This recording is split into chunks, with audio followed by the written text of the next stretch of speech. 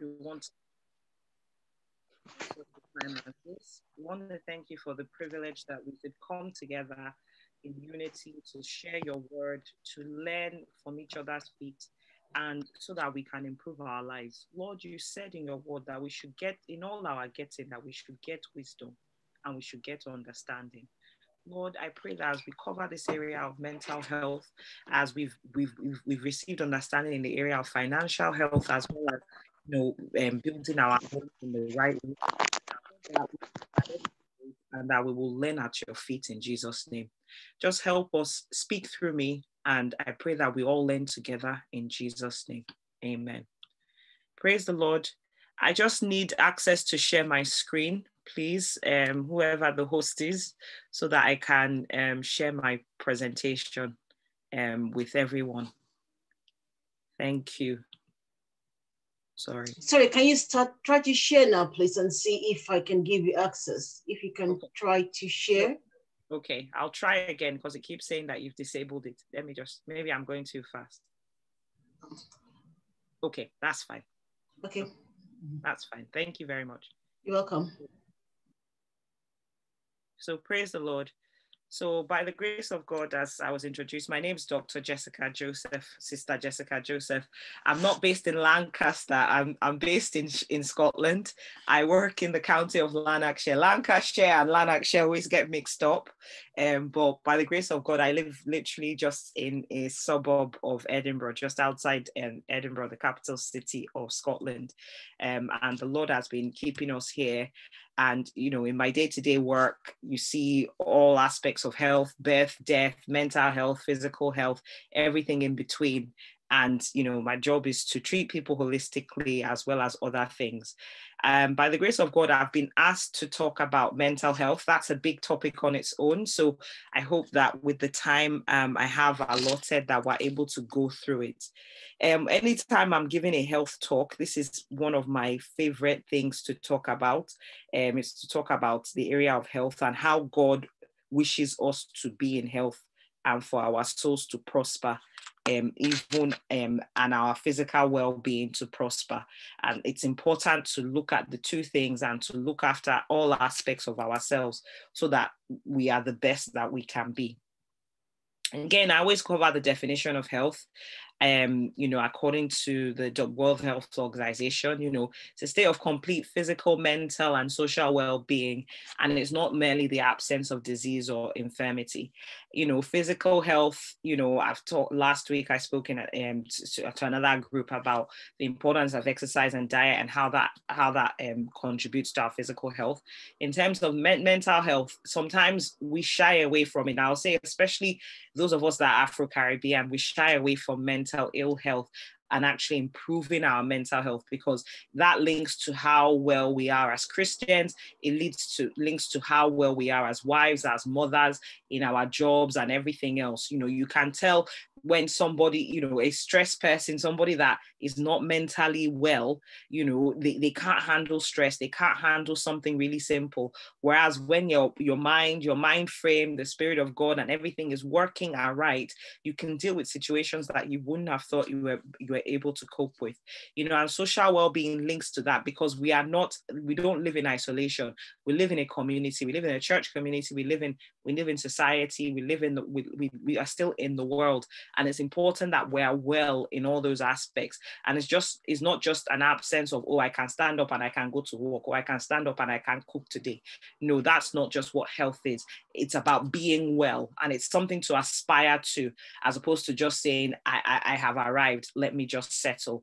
And I think it's important that we realize that, so that we are always, like the same way that spiritually we need to move on, we need to move higher, we need to keep growing. Also in our aspect of health, we will not neglect it, and we'll keep moving on and moving higher. And if you are healthy, you're able to perform your roles, all the roles that we have to perform as women in whatever capacity, to the best of our ability. So I feel it's important to talk to women about this, because as sisters, as women, as wives, as mothers, you know, we are very good at looking after everybody else and not ourselves. And I really appreciate our last speaker talking about, you know, counting the cost before she accepts any assignments or any roles, you know, because in Song of Solomon, the beloved there said that, you know, they have made her keeper of vineyards, but her own vineyard she has not kept. So we look after everybody, you know, we're trying to please everybody, like our relatives back home, our husbands, our children, brethren in the church, you know, people that are in expectation or other from us, and then we look after our own stuff. We don't look after our partners. And it's important. Let's mute ourselves, please. Thank you very much. And it's important that we recognize the importance of keeping our own vineyards, keeping our own well-being, because, you know, I remember this analogy, like whenever you fly, I'm sure all of us have flown in a plane at one point or another. And when you have the safety announcement, what do they say? They say, in the event that the oxygen mask come down, before you help someone else, put your own mask on first. Because there's no point you trying to help the other person, like the child, and then you pass out from lack of oxygen. You need to put your own oxygen mask on first. So you need to keep your own vineyard before you keep other people's own, and learn to prioritize what the important thing is. So I'm just going to briefly talk about mental health, you know, and it encompasses several things, but just the main aspects of what we see. And I feel a lot of things are linked. I'm not going to go deep into psychiatry and talk about psychiatric diagnosis like schizophrenia or psychosis and what have you, because I think that's beyond the scope of this talk. But I'll talk about the more common presentation of mental health that we see in primary care, and how we manage it, and how we can all help to improve ourselves and our well-beings. I think it's important to talk about it because, especially because of COVID, we've seen a rise in low mood, we've seen a rise in anxiety, and it presents itself in different forms. Even people don't realize that they are more anxious, but you are seeing it. Somebody who is trained to assess, you're like, everybody's more anxious. People are not nice. People are not polite to anybody anymore. You know, and it's all aspects of mental ill health presenting itself in one way or another. You know, does the scripture talk about mental ill health or issues with that? Yeah, it does. If you look in the scripture, David the psalmist here wrote about the soul being cast down, the spirit being disquieted, you know, and what it's talking about there, the casting down, you know, sometimes you hear, and David encouraged himself in the Lord, as in he was low in mood, you know. And then when it says about disquieted, you know what, that's old English speak for anxiety. You know, when you can't sleep, your mind is constantly going, will home office kick me out today? You know, how we pay the bills? My people back home called me, they need this, how am I going to make the money? My children. And then you're not sleeping, you're having poor sleep. That's what it means about disquiet. I know it's poetic speak, but that's what it's talking about. That is quiet within you, that even when you're sat down, your mind is on all the worries and all the concerns. And, you know, and David is also in the second half of this, or the third half of this verse, you know, it's telling us that we should hope in the Lord and we should praise him, because the Lord is the health of our countenance. Countenance is old English speak for mood, for, you know, your how you present yourself. Your countenance, you know, your countenance is glad, as in your mood is happy, your spirit is happy, you know, your heart is uplifted, you know, all those poetic speak, and my God. So if you see verses of scripture talking about countenance, that kind of thing, it's referring to mental health, and, you know, seeing times of discouragement. And, you know, heroes of faith, people we've looked up to in the past in scripture, the Bible says Elijah was subject to like, you know, passions as we were. You know, Elijah said, kill me, let me die. You know, that's like, you know, your mood has to be really low to get to the point where you're like, I don't want to be alive anymore. And we see that in scripture, and the Lord was still able to encourage him. So, you know, if anybody says Christians don't go through the ebbs and flows of life, that's not true. And I think it's important to recognize that those things happen so that we can still ourselves and arm ourselves, so that when the storms of life do come, we have enough of a spiritual armory, we have enough things in place that we are able to cope with all those things in our lives. And I pray the Lord will help us in Jesus' name. Another verse of scripture, again, countenance. This was Nehemiah. He heard bad news, and and the bad news really, really affected his mood about the walls and about Jerusalem being desolate from the people that had returned from Babylon, and he couldn't even hide it. And that's the thing, you can't hide it. It says, why is your countenance sad, seeing as you are not sick? So it's like, it's not physical health. Physically, you are fine, Nehemiah, I know that, but your countenance is sad, and this is sorrow of the heart. So you can see that sorrow of the heart was so apparent that even the king could see that his favorite cupbearer wasn't concentrating on the task.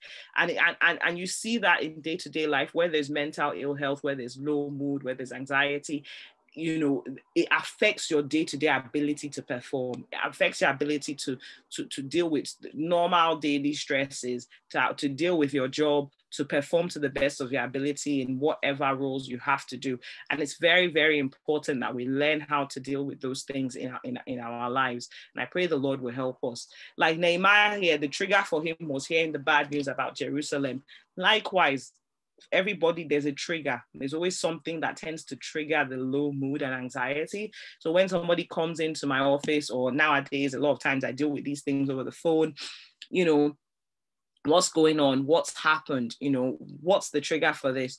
And most people say, oh, like I had a patient I spoke to yesterday, and she said, oh, my marriage has dissolved, I'm in homeless accommodation, so I am like, okay, yeah, that's a lot for anybody to deal with, as in, so I can understand why you're not sleeping and why all these things are going on, so some people is that extreme, some people is their job. They feel that they are being bullied in the workplace, for a variety of reasons, and they're going through grievance policy and what have you, or they're dissatisfied with the job they are doing, or it could be marital issues like the first case, or my children, or I'm trying to go into education and I'm struggling to balance it all, and I just feel overwhelmed. So it's important that, like, when you speak to a health professional, they find out what is really going on, who is the person behind the presentation, because everybody is different as to what the trigger is. I've had a patient before who, because the neighbor's dog barked all the time at night and she couldn't sleep, she wasn't getting sleep. And sleep is really important for mental health. She was becoming anxious. She was like, she found herself panicky. She found herself hyper alert. And it was really just because of the lack of sleep, because of what was going on. And she came in and she was so apologetic. She's like, I can't understand why this is why I'm feeling the way I am, like, I know in my mind, I can rationalize that it's just a dog bark, but the physical reaction, the rush of adrenaline, the anxiety was still the same, whether it was a dog barking or an armed robber coming in with a gun, or, it's still the same physical reaction, and the stress on the body, or the stress on the mind and the mental well-being, whether it's something that we would count as trivial, or something that we would say was less so. So that I pray that, whatever it is in your life that you're finding it and you're looking in yourself, if this is something that applies to you, you're not like saying, oh, but why am I feeling this way? After all, it's not that big a deal. It's not just about what the cause is. It's about your body's reaction to it, your mind's reaction to it. And that's what requires treatment, requires help and counseling, so that you can deal with those things in whatever way. I'm just going to talk a bit about what we call clinical depression. It's different from sadness. Sadness is you hear bad news, like, oh, that's really sad. You cry, but life goes on. You're still able to cope. It's linked to, the clinical signs, as we say in medicine, loss of pleasure and enjoyment, as in apathy. There's this lack of care. People, they stop caring about their physical hygiene. They stop caring about, making an effort, to get up in the morning. They stop caring about their job. They stop caring about, family, getting that get up and go, that drive just goes. It's like the switch went off and they have no drive to do anything, or to achieve anything. You also see other physical symptoms like poor sleep and low mood, and you can see other physical features like in the way they speak.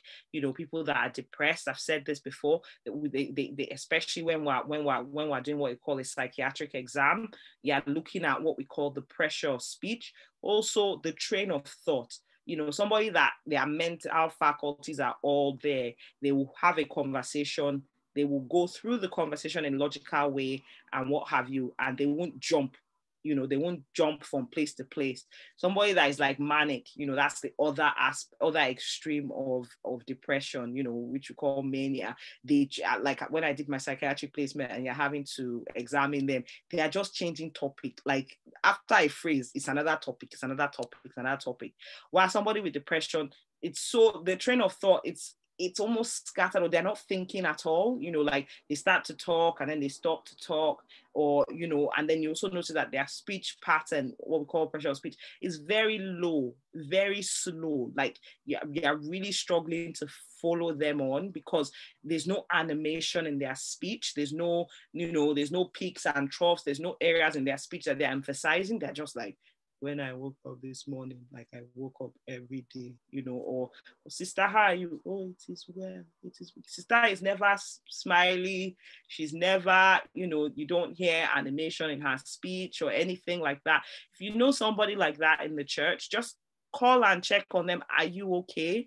Because they may not realize it because maybe they've lived like that for so long and that's their normal. So, you know, I always say when people talk, it's not holiness. You know, Christ was holy, and Christ, you know, when he had to call people vipers, and you can show that he didn't say you vipers because that makes no sense. You say you vipers, you know, you put emphasis on it, you know, and when it's time to bless, he bless, and you can hear that there will probably be a pattern to his speech. So when people talk and it's like there's no, you know, even when GS preaches, you can hear when in Jesus' name we pray, you know, you can hear that fluctuation in his speech. So if somebody's around you, there's no fluctuation in their speech. It's like their mind is so slow. They're not really thinking straight. When you're like, just solve it like this, and they're like, it's like they've not even gotten the first point of what you're saying. Start to ask yourself, could there be more going on here? You know, because we have to be our sisters' keepers. And also if that's you, you know, start to ask yourself, could there be more going on here? You know, and especially if there's a lot going on in your life that maybe you've put up with for many years, and you just think that that is normal. You know, what we do when, you know, a patient comes to us, they call us, we deal with them over the phone, or they come into our office. You know, like I said, we review what the causes are or the things that are contributing to why people feel low in mood, why people's countenance is cast down, you know, why there's sickness in the heart or sorrow of the heart, as the scripture says. You know, then we arrange investigations, because sometimes depression and anxiety is a symptom of biochemical imbalances. So the chemistry, the chemicals that our body uses from our food, you know, the hormones that our body makes, you know, sometimes if they are low or deficient or off one way or the other, the symptom could be tiredness all the time. It could be depression and anxiety. So every doctor will be making sure that if they've not tested it in the last few weeks or months, they'd be arranging a blood test, you know, to make sure that it wasn't a physical cause, and this is just a symptom of that. So please, if this is you, don't bury your head in the sand. It could be something as simple as your thyroid function being underactive, or you being deficient in certain vitamins and minerals. I say that because we Africans, we like to pretend if there's no diagnosis, that means there's nothing wrong. No, diagnosis is just putting a name on what you have been experiencing. So the problem is still there, whether you go and get diagnosis or not. So please, if this is you, what's the cost of a blood test? Just go for one. Just go for one, you know, and so that, you know, if something just needs replaced or corrected, it can be done. And then also we'll discuss treatment options. You know, that's what we do, you know, because treatment isn't always, oh, there's this tablet, off you go and you'll be happy. You know, treatment could be, oh, you need certain vitamins replaced. Okay, maybe you need counseling. You know, I've had patients, I remember I had a patient once, she was a nurse, and she took an overdose at work, and came to see me as the GP the next day, and said this was what I did. I told my colleagues and they sent me to the AID, and I'm off at work and having to deal with that and what's going on. And it was her marriage. It was her marriage. You know, the husband had issues with drink. He wasn't caring. She was the one carrying all the financial burden for years and everything. And she was just tired under that burden. And so, yes, we gave her medication because she needed it. Because if you get to that point where you're suicidal and you're harming yourself, you do need treatment.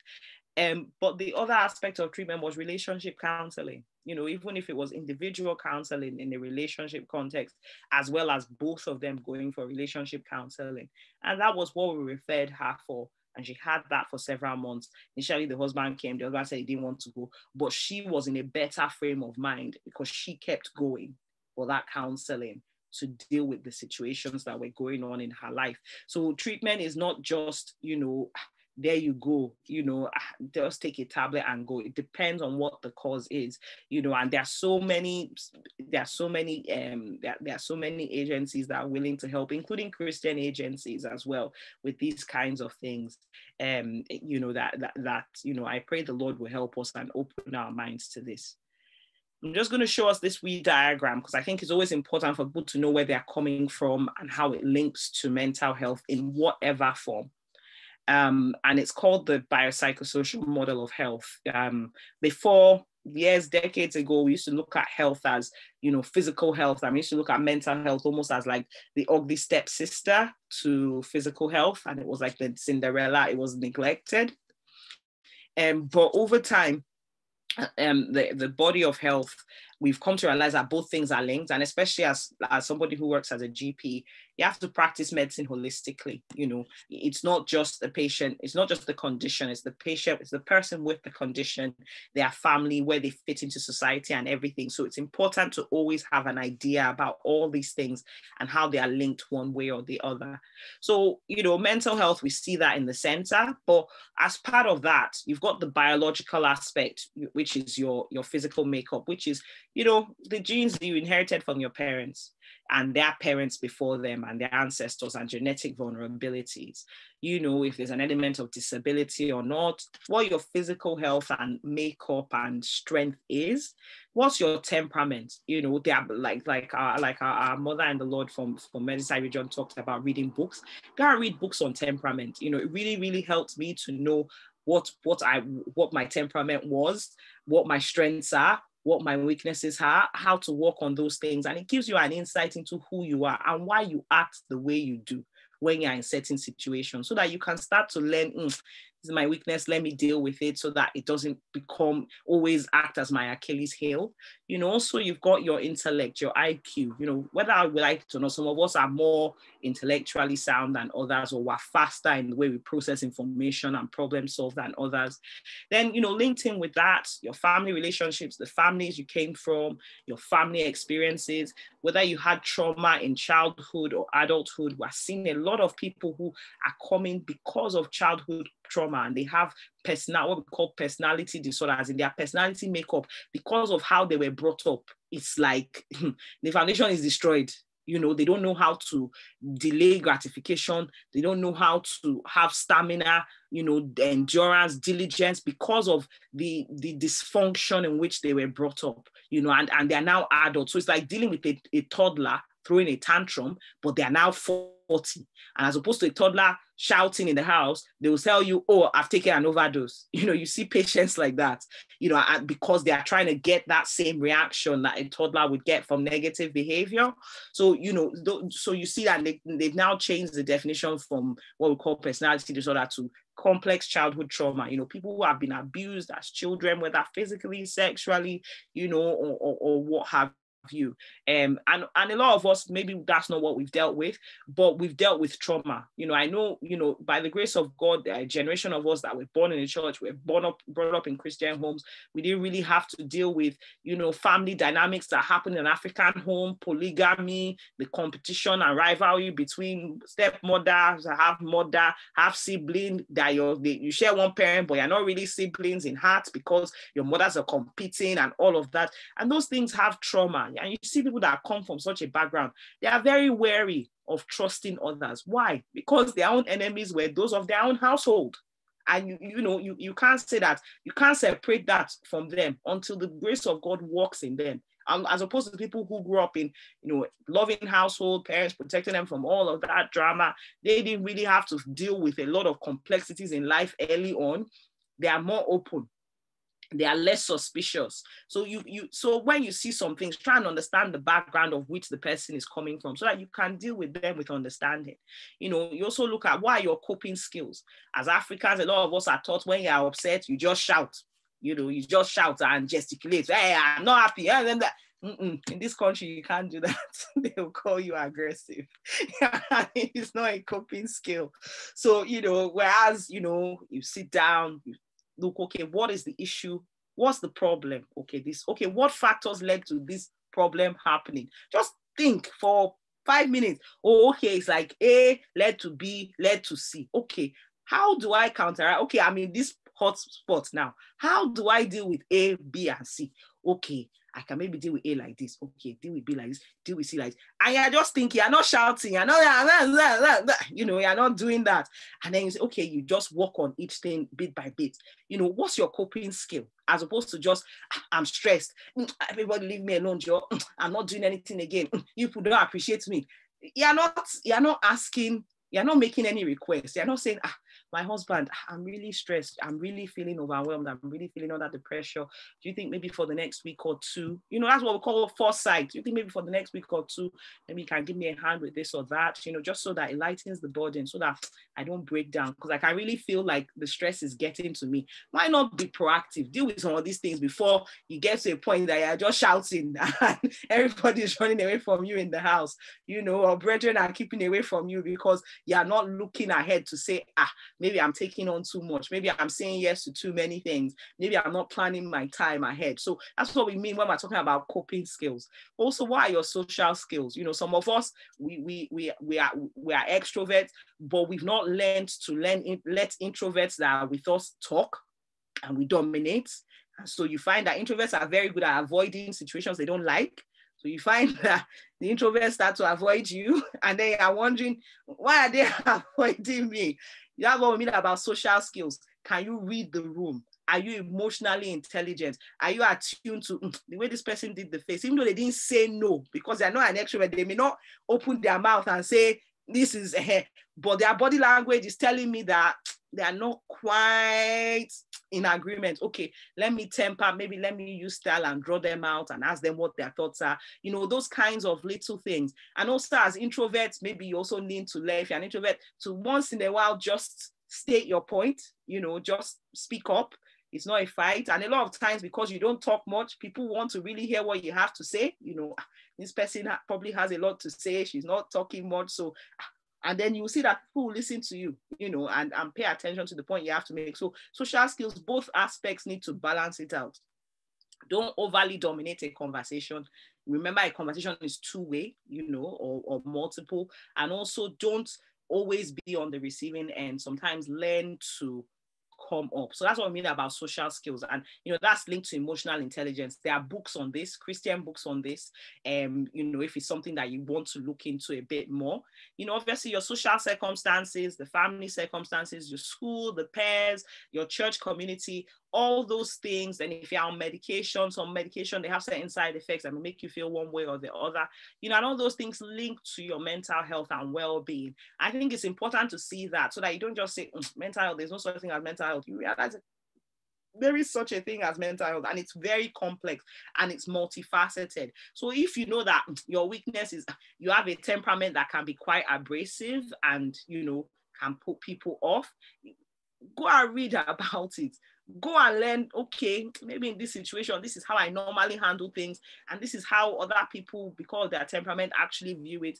Next time, I will try and handle it like this. And bit by bit, by the grace of God, as you pray it into your life, you start to see adjustments and you start to see things changing. And these things help your self-esteem, help you feel empowered, help you feel better about yourself, as opposed to just saying, this is the way God made me. If they can't put up with it, that is it. You won't go far that way. And you will not feel happy. You will not have joy if you don't reach your potential, simply because, for example, your temperament or your social skills or your coping skills were your Achilles heel. And I pray that as we learn ways to cope with these things, the Lord will help us in Jesus' name. So what are other contributors to depression? Obviously, we've looked at that diagram there, but malnutrition, and I don't mean malnutrition in terms of whether you're fat or slim. A lot of people in the Western world, we are malnourished. And it's not that we don't have enough calories. We don't eat enough vitamins and minerals. And those things are so important for the body to work. They are so important for, you use these chemicals for the brain, for your nerves, for your nervous system. And a lot of people are deficient in these things. A lot of my patients, they come in with low mood. They say they are tired all the time. I say, okay, let's go and do bloods. And I'm sure they're like, this Dr. Joseph, every time she will say, go and do bloods, And then you go and do bloods and you call them.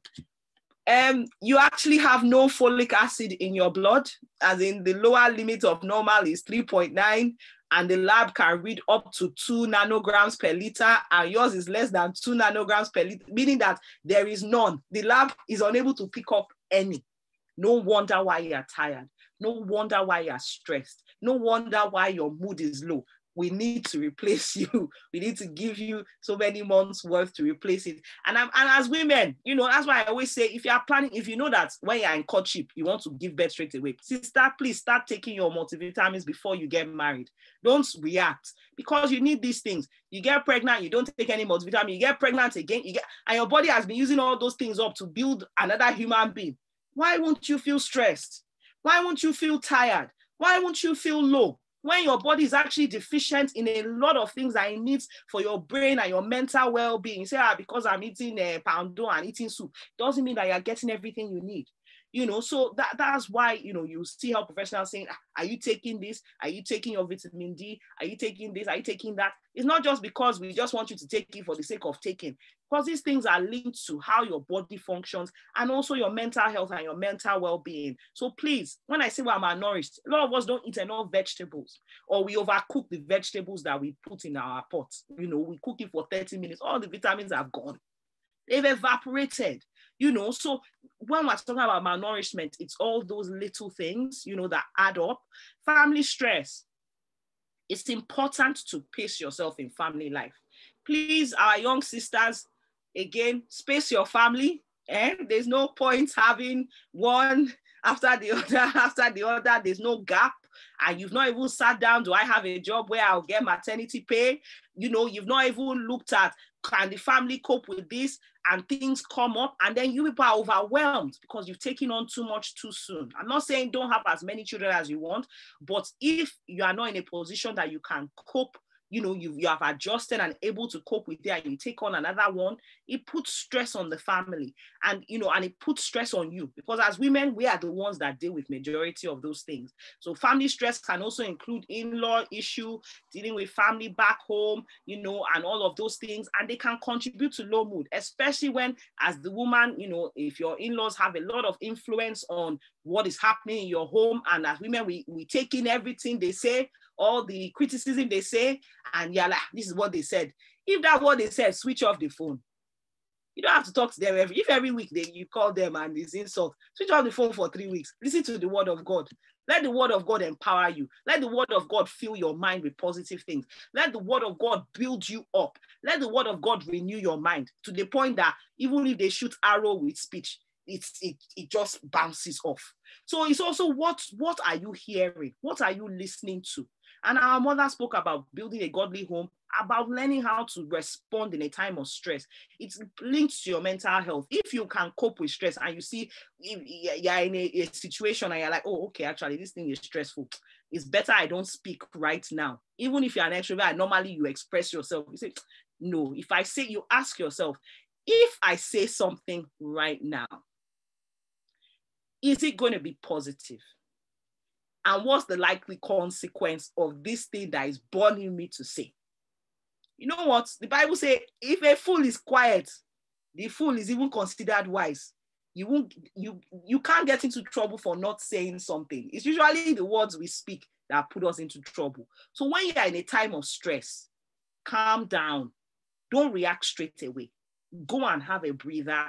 Just, and so that you can learn to cope with these things, and don't always surround yourself with all the stresses that are coming up from here and there, because it can lead to depression. We've seen people depressed. Oh, they are waiting on the Lord for children. It's not even about the waiting on the Lord for child. It's all the negative word they are hearing from Nigeria. If that's all you're going to hear, switch it off. Pray to the Lord. Commit yourselves to the Lord, so that you're not adding that to your lack of well-being. Obviously, financial stress links to the family and all sorts, immigration and all those kinds of things. They contribute to depression and low mood. I've seen brethren, because of fighting with home office, they're having panic attacks because they're having to go to the court and things like that, and having to have things dealt with. So these things do affect us, and they do affect our well-being and things. The most important tool to have in mental health and mental illness is to have insight. Know yourself. Know yourself. Am I okay? I will know if you're okay. You have to know if you're okay. And don't lie to yourself that you're okay when you know you're not. So have insight. In fact, the only time we admit people who are severely unwell with mental illness is when they lack insight. If they are telling me that they are fine and they are not fine, that's when Mental Health Act comes into play, and we say, okay, we're taking away your civil liberties and we are going to keep you in hospital by force. So that shows you how important it is to have insight, to know yourself. Am I okay? Okay. And it's when you know that you're not okay, you look for help in one way or the other, as opposed to just burying it in the sand. You know, we've talked about words and how they can affect us, you know, and it's important to speak positivity to your life. That's why I said, if your in-laws are giving you trouble or it's getting to a point, switch off the phone. If after 3 weeks, we've not, sorry, my phone was off. That's all. At least you spent a few weeks, you have not had to deal with all that negativity, and you spend the time instead of on the phone, and you are saying sorry. You have spent that time in the presence of the Lord. You spend that time building up yourself and your faith and all those things. So it's important that you prioritize your time appropriately. If something is not going to edify you, must you do it? And must you do it frequently? Ask yourself that, so that you can prioritize your time. You strategize all those things in a way that will help you and build you up. What do we do what do we advise patients to do? You know, if they are deficient in one thing or the other, or they could improve by building up stuff, we go into their diet. You know, you need to eat the right stuff. It's like somebody said, you don't put rubbish fuel in a Ferrari tank, because that Ferrari will not perform to the best of its ability. So why will you put rubbish food inside your body that is better than a Ferrari? You know, put the right ingredients in so that you get the right outcome out. Exercise is important. Why? When you exercise, your body relieves stress. It gets rid of stress from the body, gets rid of that adrenaline in a healthy way. And also your body releases endorphins, feel good hormones that make you calm, make you relaxed, make you sated, makes you satisfied. You know, so when I say endorphins, I'm sure we've heard of people being addicted to morphine and heroin. Endorphins are the same chemicals released when a drug addict takes morphine and heroin. And exercise can do that. So you can imagine the thing that makes people go and steal from people to go and buy drug, you can get it for free by exercise. Why not exercise? You know, and God has made it available for us, for our body to produce ourselves by us exercising and doing all those things. And we should focus on renewing our mind. That's what we do with CBT, cognitive behavioral therapy. If you are somebody that is naturally an anxious person, because we have different personality types. Some people are as cute as a cucumber. What we say that they are almost horizontal self. You know, if stress comes, it's like the stress, like they are lying down for the stress to pass. They are not, the stress doesn't even hit them. Whereas you have other people who are of an anxious personality type. You know, this person looked at me. Maybe they didn't like what I said. Maybe they didn't like the way I looked at it, and they're always ruminating. So those kind of people, we do what we call cognitive behavioral therapy, which is just when you face this situation, how do you normally respond? Okay, instead of responding this way, why not look at it like this, and try this, and that, until it becomes a habit and they find that they are less likely to react in a negative way to any situation, okay? And I pray the Lord will help. And you know, Romans chapter 12, verse 2 talks about renewing our mind. And it's important when we talk about growing in faith. Yes, you gave your life to Jesus Christ and you are born again. But the product of your upbringing, the trauma and the things you face, they are still there. And Christ wants to fully get rid of it in your life. You know, that's why we talk about growing in grace, growing in faith, so that you are less likely, you know, we've heard that hint that says some of self and some of thee. And then the last verse says, none of self and all of thee. And that's what renewing of the mind does. You know, you get rid of self and the product of what self and your life before Christ and the background you came from had, and it becomes more of Christ in you. And I pray the Lord will help us as we look at those things. Other aids to deal with depression and anxiety. This is just quickly talking briefly about, about diet. Don't have too much carbohydrates. Try and balance the ratio of what you have on your plate. And even if you are having carbs, try and have healthy, low GI foods so that you're not having swings and roundabouts, because that surge in insulin and surge in blood sugar can also affect your mood as well, in terms of how you prevent. Variety of colors. Let your plates be colorful. Why? All those colors you see in different vegetables, they are antioxidants. They are healthy chemicals that your body uses, your brain uses to keep you healthy. Healthy fats. Talk about omega. I'm sure you heard about omega-3, omega-6, omega-9 fatty acids. They are very important for brain development. In fact, if you are pregnant, we recommend that you take it because it's very important for baby's brain to grow properly. Short window of eating. So that means you don't eat over to 18 hours. Maybe eat over 6 hours of a day, and you top up with fluids, healthy fluids that will keep you about. Chamomile tea is actually made up of the building blocks for the chemical that we call serotonin that helps us feel satisfied, helps us feel calm. Serotonin, antidepressants, what do we do? Antidepressants are just to help your body keep serotonin in the brain. And you have food stuff that have the building blocks for your body to make this thing. Why not make that part of your diet? Reduce your caffeine. Caffeine makes you feel stressed. Caffeine makes you feel anxious. We have patients, their heart rate is very high. Resting heart rate is very high. Why? Because they drink so much caffeine. Or they come in, doctor, I have insomnia. Give me a sleeping pill right now. And then you start asking them, okay, how much fizzy drink do you drink? How much coffee do you? And then I'm like, no wonder why you can't sleep. No wonder why you feel so stressed. Your caffeine intake is so much. Your body is going to be like hyper vigilant and hyperactive because caffeine does that. So obviously reduce your caffeine intake. Be aware that it's not just coffee and tea that have caffeine. Canned drinks, a lot of them have caffeine in it. If you look at the list of the ingredients, green tea is very high in caffeine. So have a look to make sure that you're not always taking stuff that has that in it. Even chocolate has some caffeine to a certain extent. So obviously be aware of that. And obviously your omega-3, your multivitamins, they are very, very important for helping you keep your energy up, having the right building blocks so that for your brain, for your muscles and the rest of your body, so that your body, your blood pressure is at the right level, your body is better able to cope with stress, and you have the right hormones that are moving in the right levels in you. What other things should we do? Reflect. Look at your life. Look at your time. How are you spending your time? Is it that you have taken on too much on your plate? What ways can you reduce that? Another thing, reflect. How can I approach these situations next time so that I don't have a stressful event, or I'm better able to cope with the event and I'm not overly stressed, overly anxious? Change of mindset.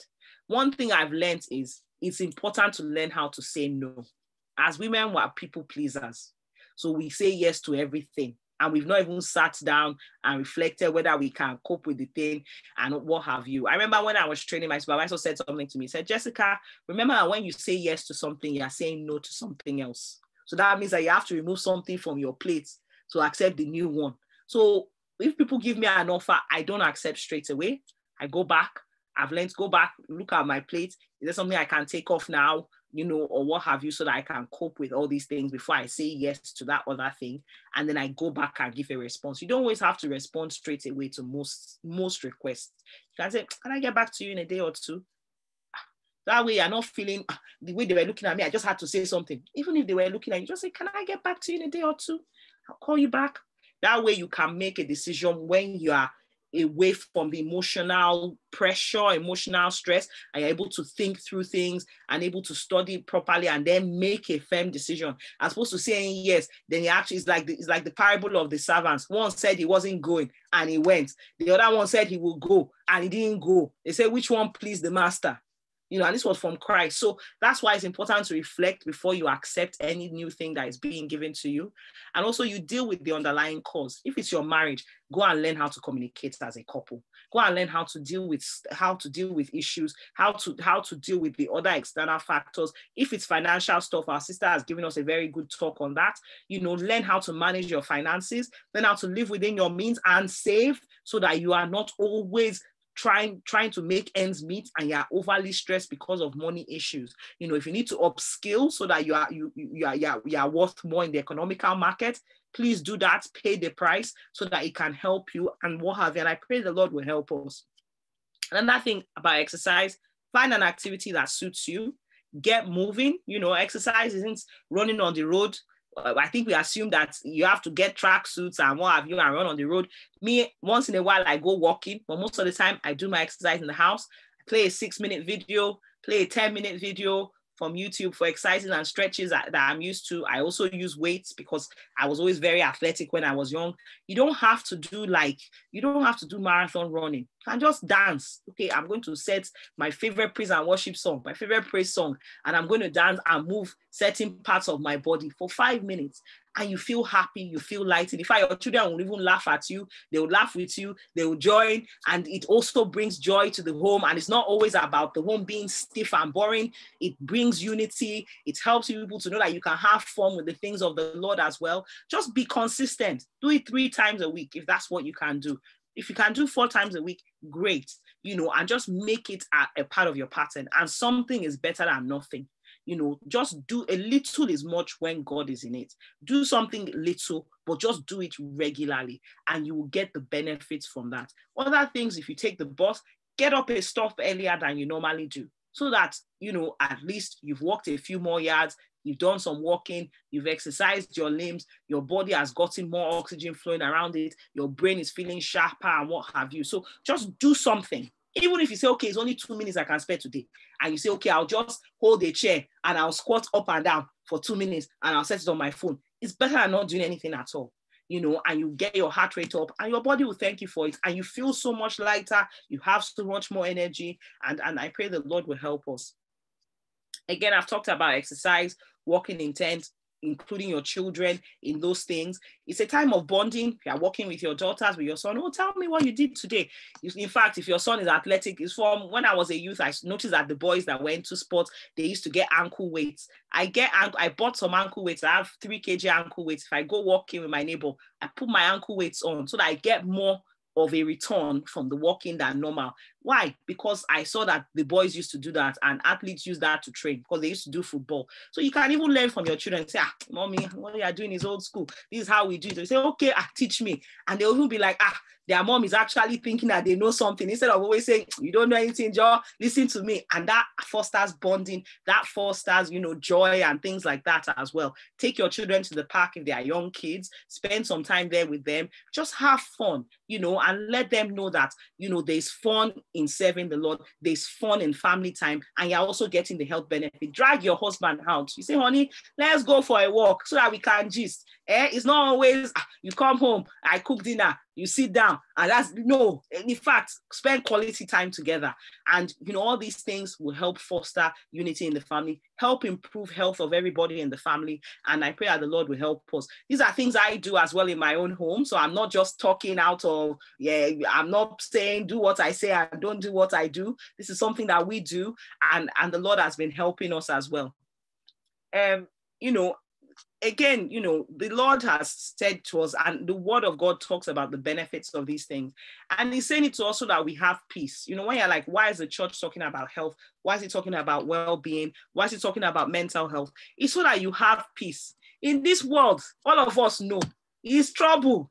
From birth to death, you have to work. If not, you will not eat. You have to deal with stress to get the work, to do what have you. So all this is to help us have peace so that we can be of good cheer. We can have that joy. We can always remember that in all these things, the Lord has overcome the world. Even when you hear about, there's flooding here, it's it's like the Lord is coming very soon. The signs are really here. And you're looking forward to it to expectation. Hey, if rapture takes place, will I be left behind? Set yourself. That's why I said, know yourself. Know yourself. And if you know yourself, the Lord will help you in Jesus' name. Other tips for dealing with stress: prioritize. Whether you need to physically write it down and stick it on your fridge, or you stick it by your bedside, or you buy, in the office where they have that annual planner and they put who is off this week, who is off, go and get it. There's like £2, £3 in stationery shop. Plan your time, prioritize, put it on your phone that you're going to do this, you're going to do that. Delegate. The task you can delegate to your children, delegate to your children. The task that only you can do, that's the one only you can do. You understand? In the workplace, if you have a colleague whose job is to do this, to do that, delegate the task to them. And then it's only the one that you can do that you do. Before you take on something, count the cost. Also, pace yourself. You don't have to take on everything all at once. You reflect. How has that gone? Has it gone well? Do we have capacity to take on more stress or a new project? Then when you look and see that you're able to do that, then you are able to move on and you carry it. That's why I said about our younger sisters with childbearing. You don't have to have 3 children in 3 years. You can have them in 6. You can have them in 7. Please pace yourself. Don't that you discuss and you say, I want this many children. Doesn't mean that you have to do it all at once. It's important to sit down. Okay, now we've adjusted. Is the family okay? Okay, yes, it's okay. Okay, are we ready to take another one? Okay, we're ready to take another one. Okay, when do we want to start? In fact, you and your husband say, okay, when do we want to start trying to have? Those are the things that that's what I'm saying about having communication. Don't just let life happen to you. Be intentional with your life. Be intentional with how you want to achieve and accomplish what you want to achieve and accomplish. I pray the Lord will help yourself. Know yourself. Nobody should know your weakness more than you. You should know yourself more than anybody else, so that you know, I know this is what I need to work on, and you start working on it. Reflect every time, once in a while, you look at yourself. Okay, like I've come far in this aspect too. It's like these people that used to annoy me, I don't react to when they annoy me again. Okay, this other aspect, how can I? And you continue to work on it, and the Lord will help you. And always reflect. You can always do better. I remember when I was training, it was so frustrating because GP training, you have to do reflective. In fact, you have to do 3 reflective writing every week. And I'm like, I've done this case well. My supervisor will say, but could there have been something you could have done? I said, but what else do you want me to do? And actually, it's better to have that frame of mind because you're going to be in something as a marathon. Always think, even when you're like, I've done very well. You're like, is there an aspect, even if it's 2 seconds of adjusting like this, that I could have done better? And that's what reflection is about. Okay, what situations, what things are in me that could make this thing better, that it could have even been better than what it is I've done before? What things are in me that led to this situation happening? Even if, yes, that other person, those people, yes, they are racist. Yes, they are shouting. But what about your characteristic? Could you have handled that situation wiser? That even with their racism, even with all their bias, you go scot-free and you're even scaling higher than them. That's why you need to reflect. Because if you just say it's their fault, you will never grow. That's why you look, is there a way, even though, yes, this person has K-leg, this person has this problem, this person is like this, they look at me like this, how can I deal with them with wisdom? So that, like there's a proverb, sometimes you have to call madman king if you want to pass. When you pass, you can say, oh, you're a madman. Sorry for you. But that's what we mean about reflecting. Could I have done this better? Could I have been more humble? Could I have handled this thing in a better way? And I pray the Lord will help us. Be organized. You should know what you are doing with every minute of your day. Even if you factor in rest, you should factor in rest. When we're talking about organization, organization is not just, oh, I have to cook, oh, I have to clean, oh, I have to do this, oh, I have to do that. Be organized. Factor in time for rest. Factor in time for spending with the children. Factor in time for spending with your spouse.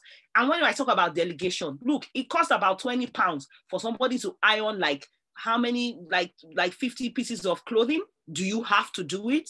Can't you pay somebody else to do it? Like 50p per item. Can't you give somebody else that job to do instead of standing there for 20 hours, ironing clothes?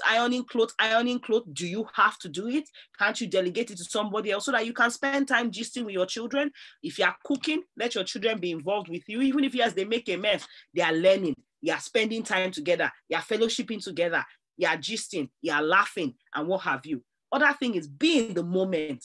As women, as immigrants, we're always thinking of the next step we have to get to, the next achievement we have to get. Why not just enjoy where you are for now? Yes, you still have goals, you're still working to them, but as you have achieved something, just enjoy it for a day or two, enjoy it for a month or two, you know, and just be in the moment and be thankful. Count your blessings in the situation that you're at whilst you're looking towards improving and working for the next thing. And be thankful. A joyful heart, you know, the Bible says, you know, the merry heart, you know, it lifted the spirit. If you're always, oh, but we have not, well, look at where God has brought you so far.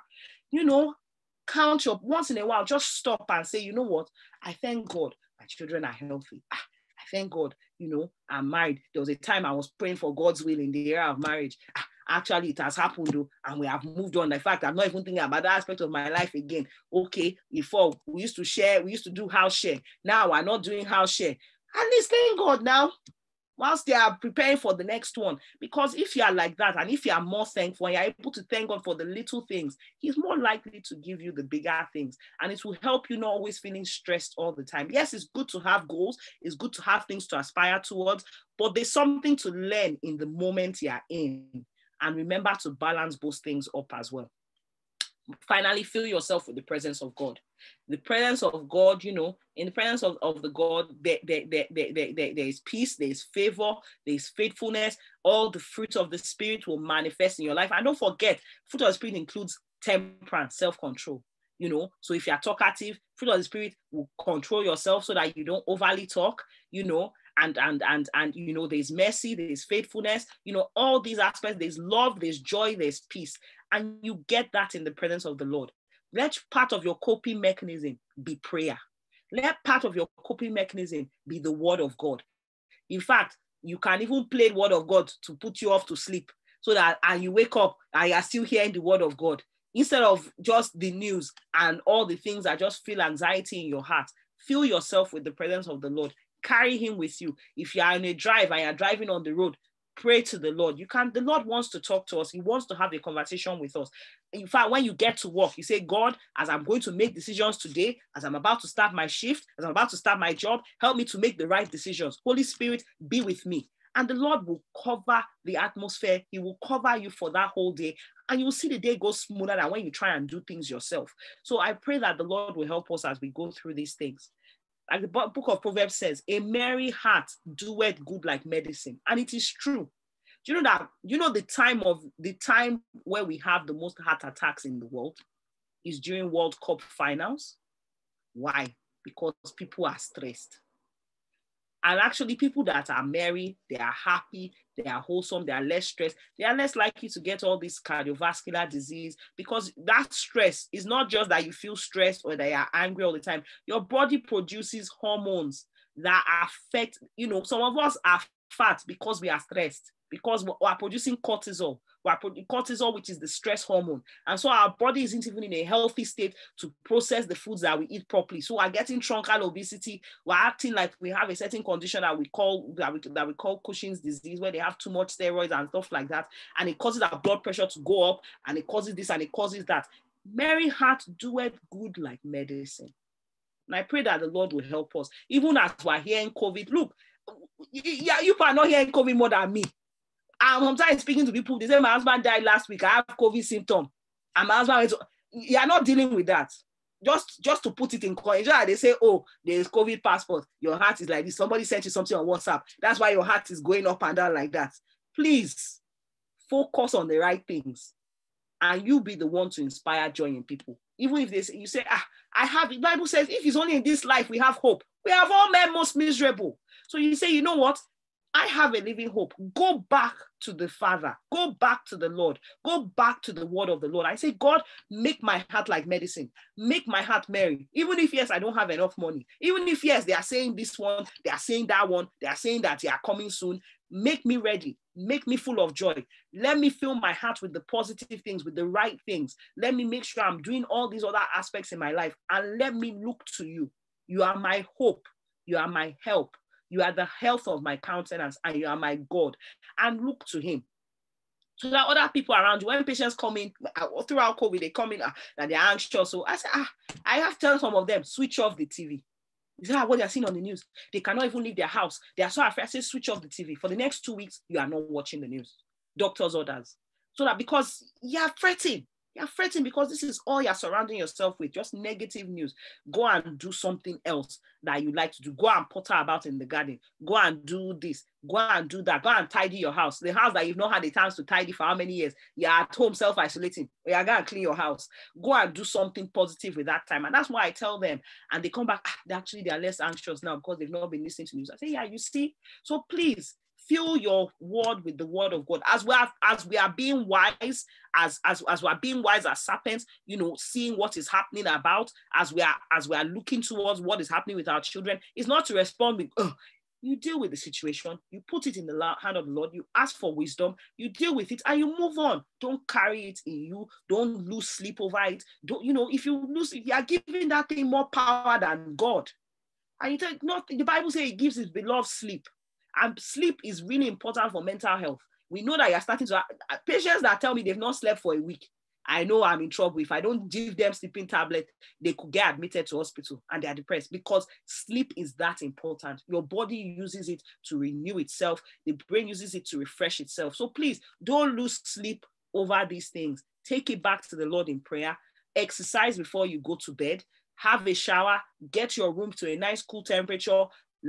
Just play verses of scripture after you've prayed, and you will see that you will fall asleep with the word of God and with the Lord enveloping and covering your room with his atmosphere. And I pray that the Lord will help us in Jesus' name.